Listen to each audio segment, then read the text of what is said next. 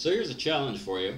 If you think you have a strong core, as you're watching this video, try to do a plank for as long as this guy's doing it. Move, damn you! Okay, so about that 5-minute plank, which I started working on because I read the George Hood story about how a couple years ago he set the world record at 80 minutes, which is crazy. So I started on January 28th, and I thought 5 minutes would be pretty good for your average human being.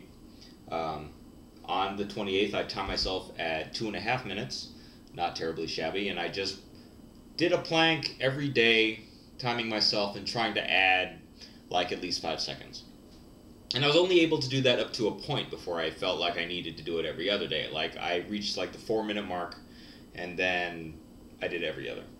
And it was weirdly inconsistent about the times I was getting. Like, I even did it before I did any heavy lifting. Sometimes I tried doing it afterward. But in any case, the times were never the same every single day. Like, they'd fluctuate pretty wildly, which is weird because on some days I'd feel really well rested, and then I'd have a particularly poor time for whatever reason.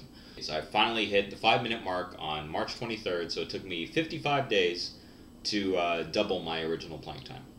And I couldn't really draw that many conclusions from it other than that, well, besides, I don't do a lot of isometric training. Like strength training, it's something that needs to be maintained, of course, and it is not at all consistent, which was news to me. The only thing that reaching 5 minutes really did for me was bring up my minimum time to 3 minutes. Like, I can hit 3 minutes now, no problem whatsoever, but hitting 5, it's like, if I'm not feeling really good within that first like minute and a half, I know I'm not going to get over 3 minutes. It's strange. So why do planks? Well, planks are really easy to do, don't require a lot of space, and they are one of the best core strengthening exercises there is. If you Google for ab exercises, planks will always show up. I mean, the 3 things that always show up basically are planks and variations of. Then it's usually like crunches on Swiss balls or hanging leg raises. But yeah, planks are always in there somewhere on all those top 5 and top 10 lists throughout the internet. So another funny story, as I'm doing this, Davis, who I pointed out on the show before, he decided to go ahead and try hitting 5 minutes as well, and he ended up surpassing me. This is Davis. He ended up surpassing me, like hitting 5.5 minutes 2 weeks before I even got to 5 minutes. And we had some theories about that. We thought that maybe it was because I weigh 20 pounds more than him, or it was funny because, you know, the long plank time didn't seem to really correlate with with the different things that he and I were good at. So he's probably past 6 minutes by this point. Anyway, as far as training planks go, I would recommend, if you're trying to hit a certain time, like having a 2 to 3 minute plank is pretty good. It's pretty good for anybody, really. I'd say it's best to find a song or something that's as long as you want your plank to be, and trying to hold out as long as you can to that length of time, because just planking there in complete silence or just staring at a stopwatch, that is incredibly boring and dull and really excruciating. The time will pass better if you have at least something to help preoccupy your mind. Oh yeah, and to come back to George Hood, I just checked and found out that he hit a new world record on the plank for 3 hours and 7 minutes and 15 seconds on April 20th of this year. I don't understand that man, or how that's even possible. I don't know, my brain would probably implode if I tried to rationalize how he's able to do it for that long.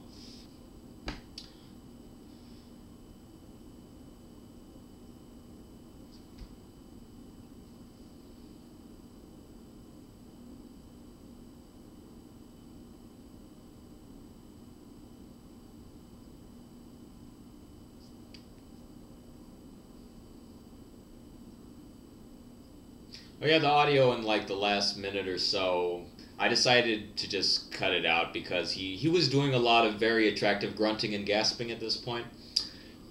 I thought I'd go ahead and not put that in.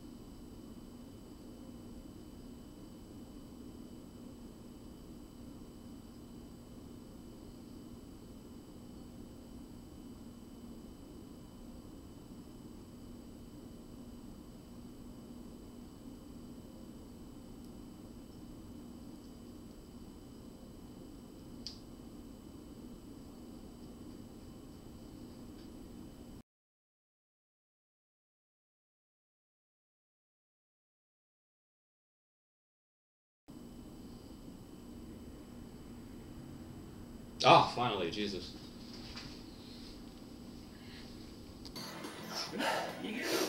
5 minutes and a half. Nice. That's a new record.